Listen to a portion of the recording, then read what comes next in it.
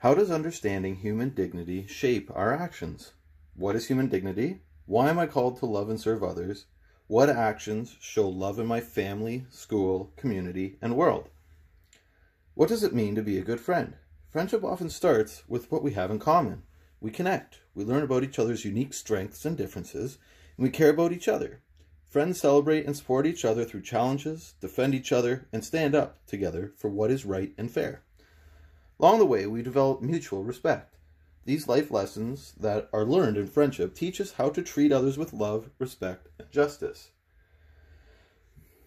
All of us are worthy, not because of what we can do, but because of who we are, children of God. We are all made in the image of God and loved by God. This means that every human life is sacred. Human dignity is the value that every person is born with as a child of God. We are all cherished by God and deserving of His respect.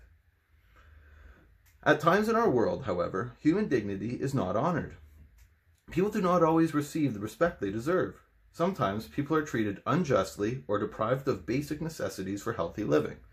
We need to remember that we are called to treat one another with respect, love, and support, and to defend and stand up for what is right and fair. It is up to all of us to honor and protect the dignity of all God's children.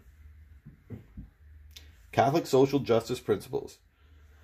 In the Gospels, Jesus teaches us to love one another and calls us to meet the needs of others by feeding the hungry or welcoming the stranger. He reminds us not only to share what we have, but also to see the sacredness in each person. Jesus said, "Just as you did it to one of the least of these who are members of my family, you did it to me." And that's from Matthew 25:40.